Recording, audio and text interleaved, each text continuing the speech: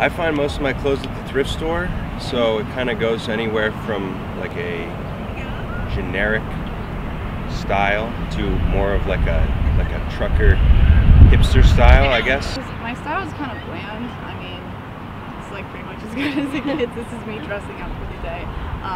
But yeah, I have like an exotic pet, so I guess my style doesn't really match my personality.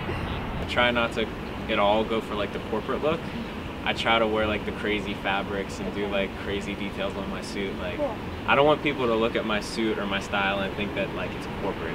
I used to be more into like designer stuff that I couldn't afford before I came to Pitt, but as I progressed and frugality became important, I started not to care, and I don't care about designer stuff anymore.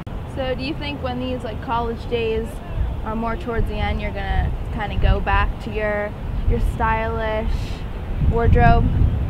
I mean, don't get me wrong, I dress up very nicely. I'm just wearing some gym clothes right now, but if you guys saw me in a suit, you'd be like, that guy embodies swag.